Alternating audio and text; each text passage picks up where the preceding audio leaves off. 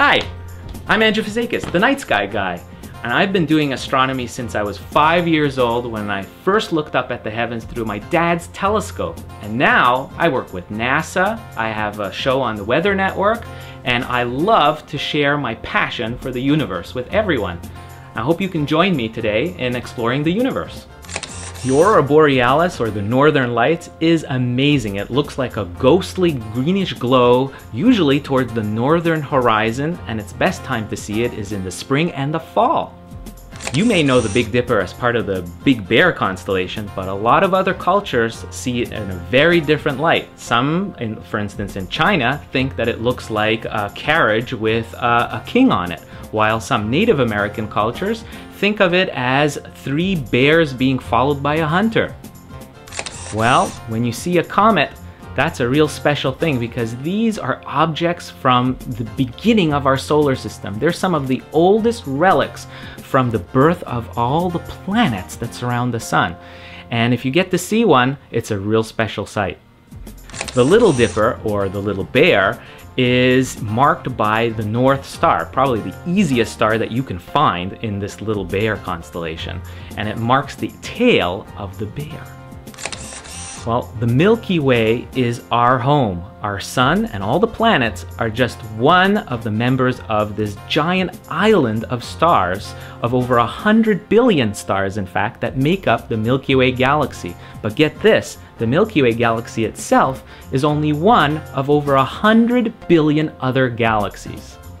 Well, you look up at the moon, what do you see? You see light patches and dark patches. Well, many times those dark patches make up all kinds of funny pictures. Some see maybe a man on the moon, or how about a bunny? What do you see? Well, those dark patches are made up of ancient lava flows, and they're actually called mares, which means in Latin, oceans. The North Star, also known as Polaris, is a special place in the night sky because the entire night sky, all stars, revolve around it once every 24 hours. And it's pretty easy to find. Just take the Big Dipper stars and you'll be able to locate the North Star. How many planets are there in the solar system? Well, astronomers are debating this very same thing, and they're trying to see how many are there. Right now, astronomers say that there are 8 planets, and a whole slew of dwarf planets, which Pluto, by the way, is the first member of this new group of dwarf planets. Is it going to stay like that? We don't know. Stay tuned. You want to wish upon a star? Well, get ready to wish on hundreds of stars, shooting stars in fact, and there are many meteor showers every year. Probably the best one and the most well-known one is the Perseid meteor shower in mid-August. And that night, during the mid-August nights, you can see up to 100 meteors streaking through the night sky per hour. Now, you got to go to a dark location to see that many, but if you're in the city, you can still get an amazing show of seeing up to 60 meteors streak through the sky. Now, what are meteors? They're actually made of sand grain-sized pebbles that are floating around in space that slam into our atmosphere and produce an amazing light show. Did you know the sun is a star? Well, it's the closest one, but there are literally thousands that you can see in the night sky if you're in a dark sky. If you're in the city, you can see probably a few hundred. Bootes is the ancient Greek constellation for the herdsman. Now, it's a favorite in the night sky in the springtime skies, and you can look for it by looking for a giant kite, or usually it's called the ice cream cone constellation. Deneb is a super powerhouse of a star. It's one of the largest stars that we know of. And it is bright, and it's one of the 3 stars in the summer triangle. Now, it's not as bright as the star Vega, but that's because it's so far away. It's over 3,000 light years away from the Earth. That means that the light has taken over 3,000 years to reach your eye. Why don't you go out and try and see it yourself? Well, the strong man of all constellations is Hercules, and that's a favorite for backyard stargazers in the springtime skies.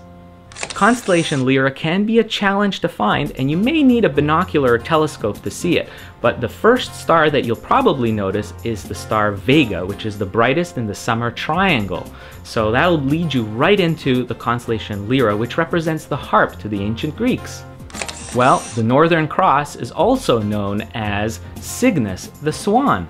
It's a really easy constellation to find high up in the summer skies, and it looks really like a cross-shaped constellation. And what makes it even more interesting is if you take a pair of binoculars and you look at Cygnus, you'll see countless of stars, all of which are part of our own Milky Way galaxy. Well, watch it that you don't get stung by this one. This is Scorpius, and it's in the summer skies, low in the southern horizon, and marking the tail of the scorpion is a bright orange star called Antares. So try to take a look in the southern skies for Scorpius.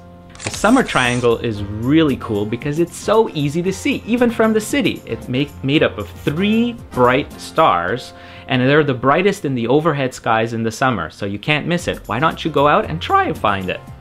Vega is very easy to find because it's the brightest of the 3 stars that make up the summer triangle, and it's only 25 light years away. Go outside and try to find it. You want to have a cup of tea? Try the cosmic kind with the giant teapot that you can see in the southern horizon all summer long. It really looks like a group of stars making the shape of a teapot. And coming out is the steam from the teapot, which really is the Milky Way galaxy of all the countless of stars. Try and find a teapot in the nighttime sky in your backyard. Well, if you find any of these stars, planets, or constellations, we'd love to hear from you. Let us know what you find. Visit the website to try this and tons of other activities that we've built just for you. Check out AndyCamper.com. Come on, campers, let's get outside.